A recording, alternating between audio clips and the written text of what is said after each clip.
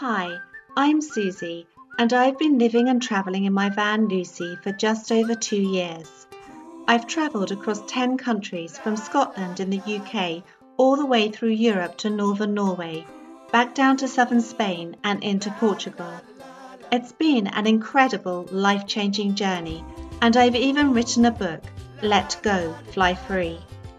Follow me as I explore this beautiful country to find land and my new home to live a sustainable and self-sufficient life. I am now excited. How long have I been waiting for this? 2.5 months, oh my god. Somewhere in the middle of the Atlantic, feeling like a tiny speck in a huge ocean.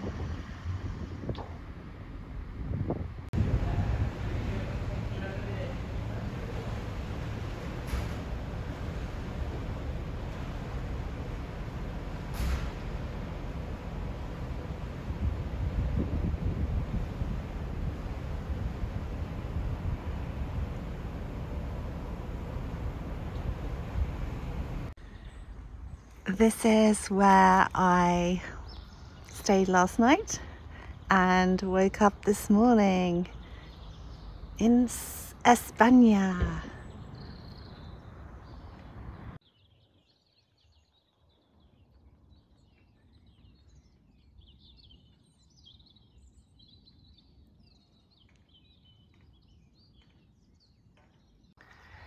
I'm just cycling along this path next to the river,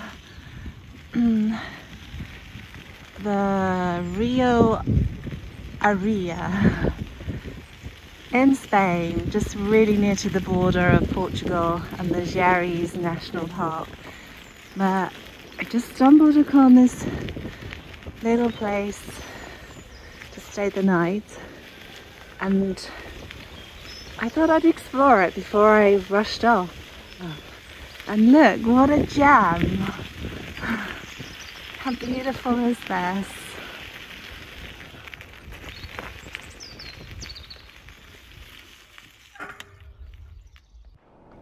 So the road is kind of really taking me right up to the top of this mountain.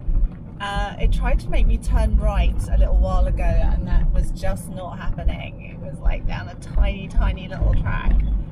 So I had to continue straight. But in a minute, turn right. Ah, you have another right turn. Wow, that's beautiful. Right, I need to take some video.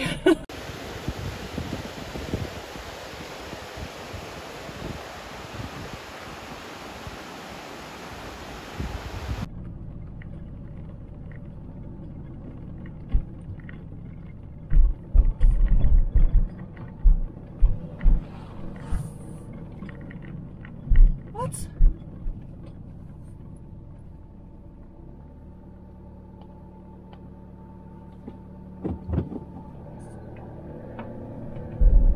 Is this a road? How can this be a road?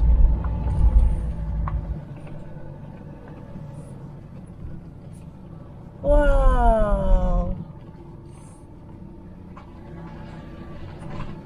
Oh. This is the greenhouses.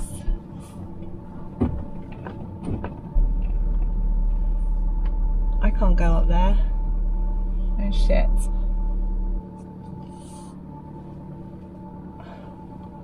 I'm gonna have to go back.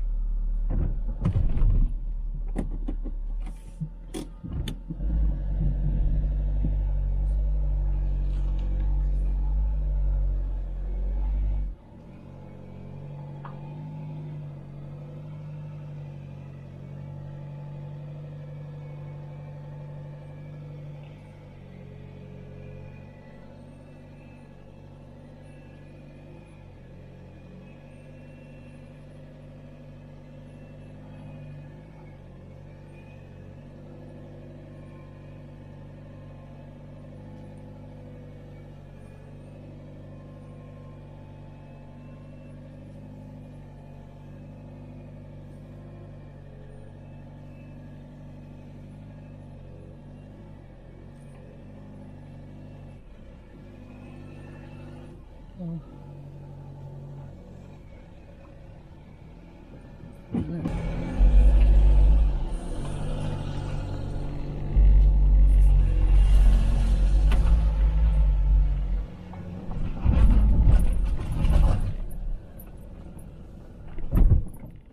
Oh my god.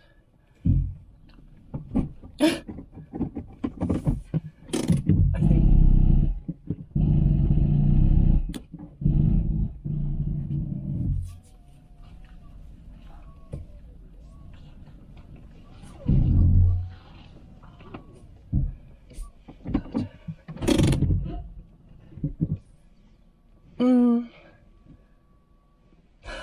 Shit.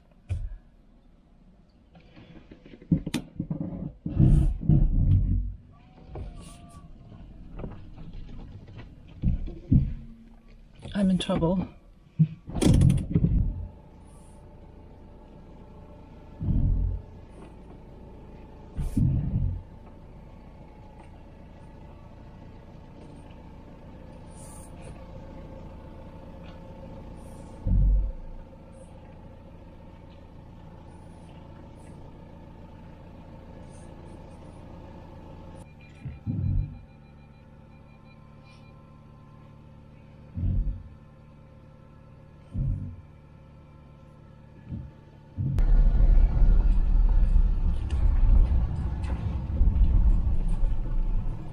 Oh, Lucy, I'm so sorry.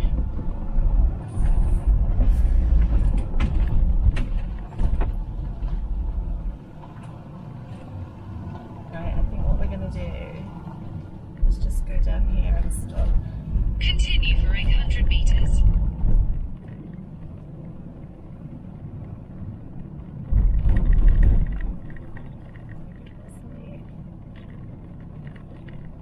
Just going to stop here.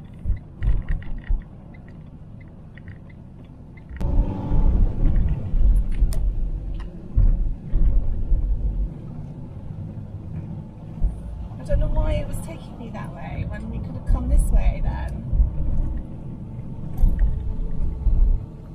I'm on top of the world though.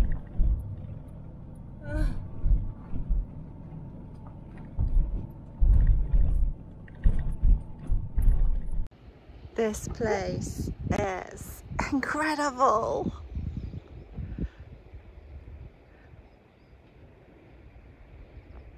I am right at the top of the Geres. Wow, wow, wow. Just look at these mountains. The Geres is just an incredibly beautiful place.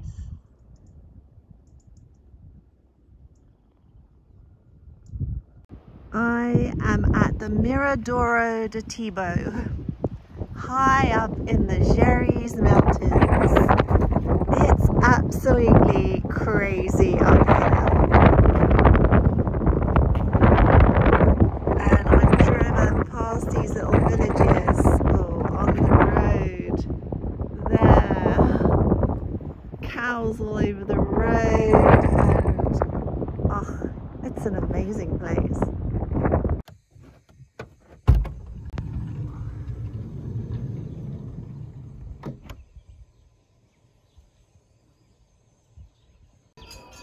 There's a man walking his cows.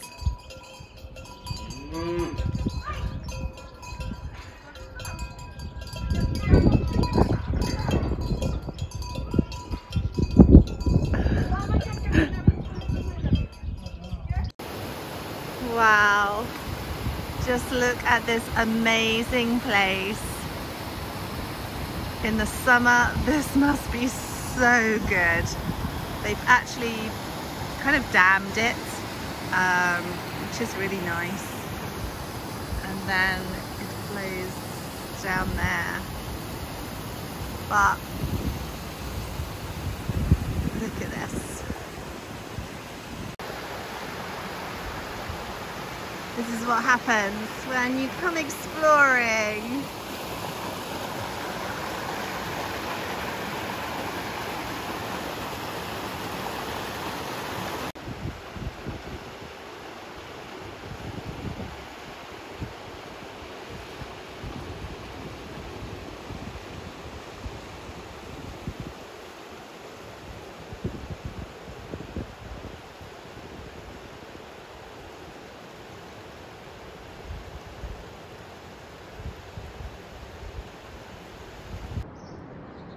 Good morning from Portugal on Good Friday, and I want to wish you all a very happy Easter, and I hope you have a fun Easter break. And so I just thought I'd give you a little update of what's happening with me here now in Portugal. So if you saw my last video, you'll know that I was leaving the UK, and so I'm here now. I've been here for 3 weeks, I think. Yes, 3 or 4 weeks, 3 weeks. And I have been a little indulgent and have been staying in a couple of Airbnbs right by the sea, as you can see with my view here, and really because I just felt like I needed a break from being in the van after having been in it in the UK for 2.5 months, which is fine, but in the coldest weather of the year. And also getting COVID as well. So that wasn't so great. So I just wanted to give myself some real proper recovery time from COVID, and now I'm feeling 100% again. And so I have started to look at property. I've only actually viewed a couple of houses. I've gone and seen where quite a few houses are in the areas, because I'm now looking in a slightly different area to where I was before, and I'm not 100% sure yet about where I even still want to live, but I know the region. I mean, it's still going to be central Portugal, but it's kind of more southern western central Portugal. So the next video will be showing you some of the houses that I'm looking at. Oh, the sun's just made an appearance, which is nice. It's meant to be a mini heat wave this week. Heat wave? No, it's meant to be a couple of days of really nice warm weather here, 25 degrees. So I'm looking forward to that. And yes, so it's all about really looking for a house. And next week I also move from being in an Airbnb to a small piece of land that has facilities. It has a shower and toilets and everything, and even a washing machine. So for me, that's luxury. But it's just a small piece of land, and I can stay there very, very cheaply for as long as I want. So that is going to be my base, because although I love wild camping, as you know, when you're staying in one place for a longer period of time, it becomes more difficult, because the law here in Portugal is now that you can stay 48 hours, 2 nights there in one place without getting moved on by the police. So although this time of year it's not really too much of a problem, but it's just, you know, when you go to bed at night, I don't want to have that feeling that maybe, you know, at 2 o'clock in the morning, because that's what the police, the GNR, do here. They might see you earlier in the evening, and then they come back later to see if you're still there, and if you are, then they move you on at like 2 o'clock in the morning, which is not great. So I don't want to have any of that going on. So yeah, I'm looking forward to that. So yeah, my next video I'll also show you where I'm staying, and also this beautiful region that I'm in, because it's a new region to me, and the area around La Area, I think it's called yes, maybe Laria, possibly. And it has its own beauty in itself, so I'll be showing you that too. So thank you for watching this video, and I will see you next time.